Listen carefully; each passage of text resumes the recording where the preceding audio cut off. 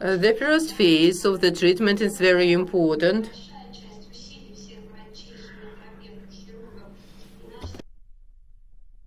Our goal is to completely treat the patient or to reduce their platinum-resistant relapses. All the relapses we know are one or two main types, depending on the time of emergence: platinum-resistant and platinum-sensitive. Up to 6 months platinum-resistant or more than 6 months platinum-sensitive. Now the approaches have been reconsidered so that to change the interval, the discussions are going on. Now we have 6 months. We have two types of relapses. Platinum-resistant one happened less than 6 months. Any therapy may be used here. Non-platinum containing therapy, bevacizumab, or platinum-sensitive relapse more than 6 months. There may be possible surgical treatment and chemotherapy combination of different medications, and with the maintenance therapy bevacizumab plus olaparib. Let's start with the platinum-sensitive relapse. Here we have a great number of modalities. We need platinum here and different combinations. The important thing, there should be one trial showed that monotherapy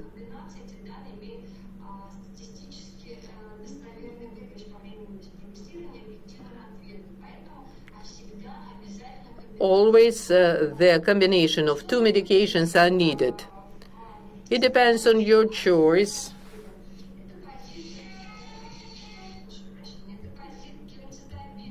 It may be gemcitabine,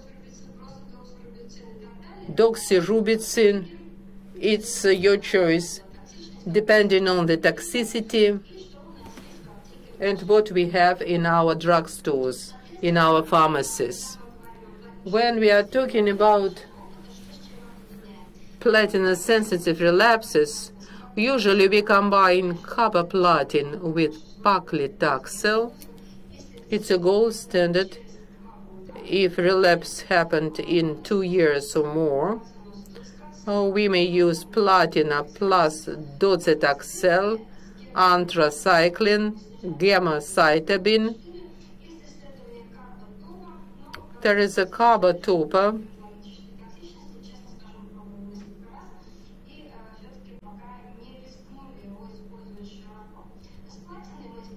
With the platinum, we use paclitaxel, docetaxel, vinorelbine. We have one more medication, oxaliplatin, in case of allergical reaction.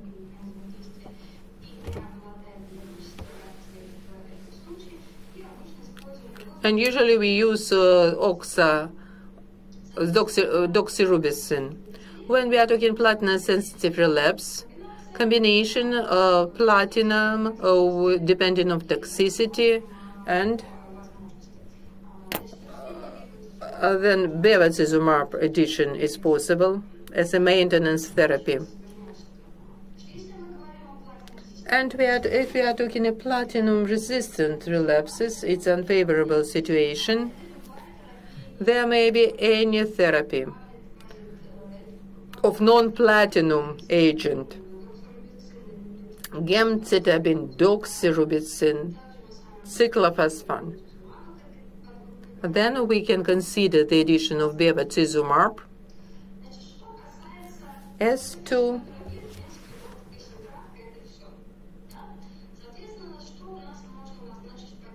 what can we select as a maintenance therapy? Maybe bevacizumab olaparib or platinum-resistant relapse, or we may use bevacizumab or nothing at all. If we are talking about the platinum-sensitive relapse, as a second line, we have olaparib and bevacizumab, second line. SOLO2 for BRCA-associated ovarian cancer patients after platinum-sensitive therapy. We can see this significant difference by 70%, 19 months. If we look at the overall survival, it's longer in olaparib group.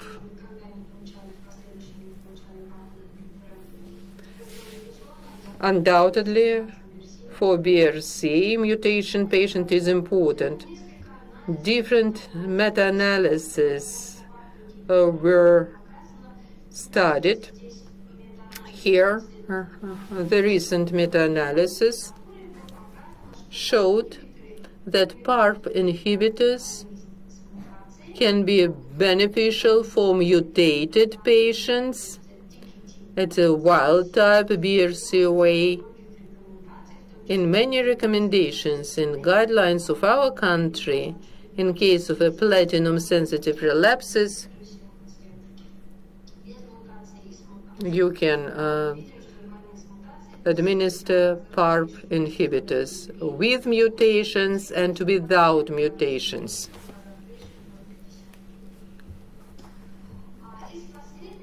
And recent data, 2021, phase 2, olaparib, patients who received the treatment of olaparib in a platinum-sensitive relapses, patients with mutation, germinal somatic, HID plus. What's important for me in this trial? PARP inhibitors, they work for germinal mutation, red full effect, orange. This is a partial response. Then we have 64 ORR with a somatic mutation. Then patients with HRD positive status, and then patients not important effect, HRD negative. PARP inhibitors, they work not only in patients with BRCA mutation, but in patients with HID positive status. It's important to have this test in our country when we have patients with a platinum-sensitive relapses without BRCA mutation, but they respond to the platinum regimen. We may say that patient most with high probability has a HRD positive status, and olaparib therapy will be effective. As to Aurelia trial, it's the use of bevacizumab in patients with a platinum-resistant relapses, comparing chemotherapy and chemotherapy plus bevacizumab. Here we can see the increase in twofold increase of median of disease-free survival.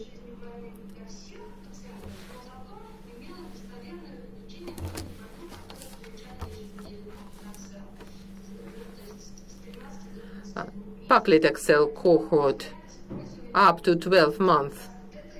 This regimen, patient with a platinum resistance, a good option. Symptoms are relieved, ascites is reserved. Here it's for platinum-resistant relapses. Bevacizumab can work quite well. Platinum-sensitive relapses, comparison carboplatin gemcitabine. disease-free survival longer, from 8 to 12 months, but no extension of life expectancy. One more important point,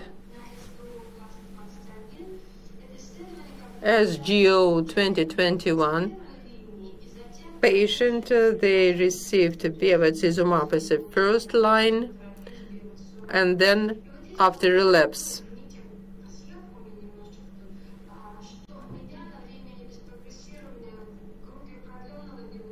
In the prolonged bevacizumab group, 11 months, and in a conventional chemotherapy group, 8 months. The prolongation of bevacizumab from one line to the second line can extend their disease-free survival up to 11 months. In conclusion of my presentation, I'd like to say that today our algorithm is the following. If it's a platinum-sensitive relapse, we consider surgery. If not, the chemotherapy. I haven't been speaking about low-grade. Hormonal therapy may be added. In some guidelines, this hormonal therapy in case of a low grade has been discussed. The majority of patients high grade, the important factor is a BRCA mutation. For me, we have all the three options: chemotherapy, olaparib, chemotherapy with following up, chemotherapy with bevacizumab. If I have the patient with BRCA plus and she didn't receive olaparib, I will administer her this olaparib, PARP inhibitor. Then,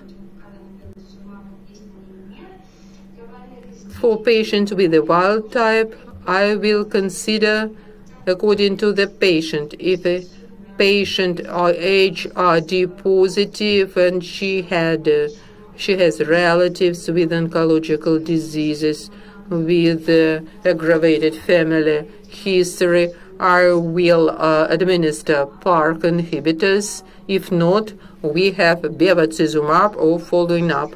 For platinum-resistant relapses, it's very important for these patients that there is no surgical treatment because it doesn't prolong the life expectancy. Low-grade chemotherapy, hormonal therapy for high-grade patients. So regardless of the status of BRCA, there are two opportunities: either chemotherapy or chemotherapy plus bevacizumab. Therefore, works quite well here.